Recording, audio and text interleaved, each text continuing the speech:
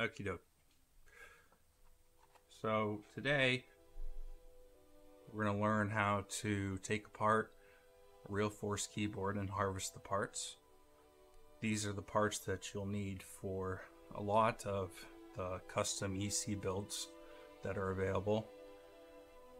There are aftermarket parts, but they haven't proven to be as good as the official Realforce ones. I have two styles of boards just to show you how to take the shell apart. I recommend that you purchase this, or you have some other sort of shim that's as thin as this. You can find this for sale by itself on Amazon. You can also buy a kit from iFixit that includes one of these. If we were starting with a older style Realforce, the shell is extremely easy to take off. It has no screws holding it in place. It just has these tabs and then some clips in the back that you don't have to worry about. So it's pushing out and down, and then you can just simply lift the top off. All right, so to remove the cable on an older Realforce, you have to remove the grounding cable. Then is the 4-pin connector. It's as simple as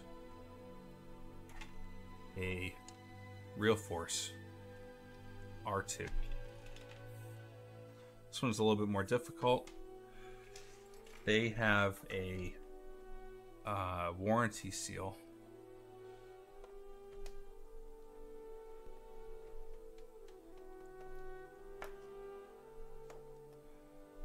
What you have are a set of clips in the back that are visible, and then you have a set of clips in the front that are not visible.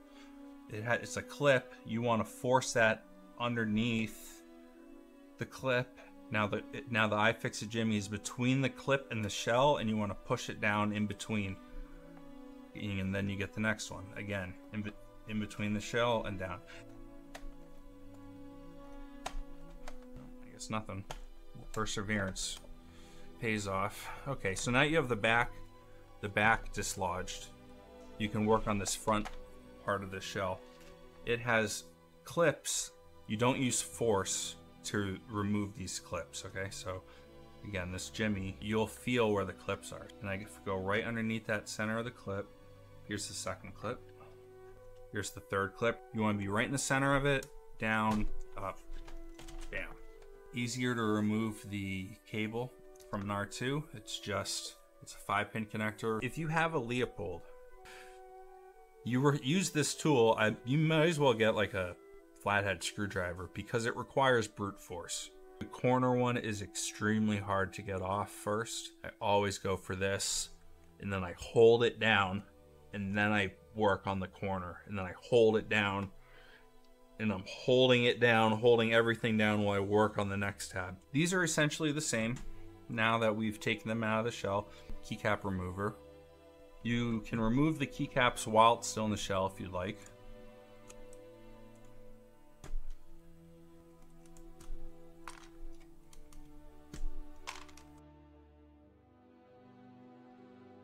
Okay, with all the keycaps off, it's time to start removing, time to start dissecting the rest of these parts. It might help to elevate this. We're just going to remove all these screws here. The black screws are the ones that screw directly into the plate. I like to remove those first. The silver screws are the ones that contact the posts. With all the screws removed, make sure you're not missing one, because you're going to be pulling the board apart. And it's a little bit sticky, so you're going to have to apply a little bit of force. But if there's a screw there, you may end up thinking you may break it, so be very, very careful that there's no screws left. I'm pulling with a little bit of force here. We're going to harvest these domes, and we're going to harvest the springs for later use.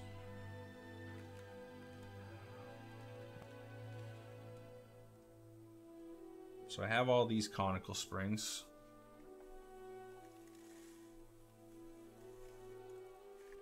Right now is when you take your safety glasses though. We're removing these stems. Let's just say you have a pen. That's my favorite tool. You have these kind of two notches here that you align the pen with, and then you push. What the housing removal requires is a jimmy, and there are two clips. There's one here and there's one here. You need to work both of those. If you force it out, you're liable to break them, and if you break them, then it's liable to cause binding issues for later down the road. So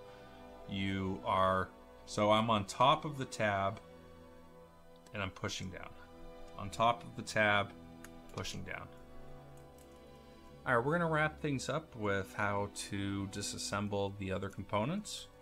You have 2U stabilizers. Those are just 2 thumbs on either side, and you can just pop it right out. Assembling it, it takes the jimmy, and you're popping the bar out of place. Then you have the slider and the housing. The space bar, you have these housings on either side. It's very similar to removing the housings.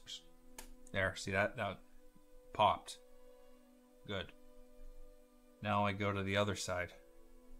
Pop. Okay. Now I pop it out. Now to remove these stabilizer wire, we're gonna hold it in place. Up. Up. Bingo. Alright guys,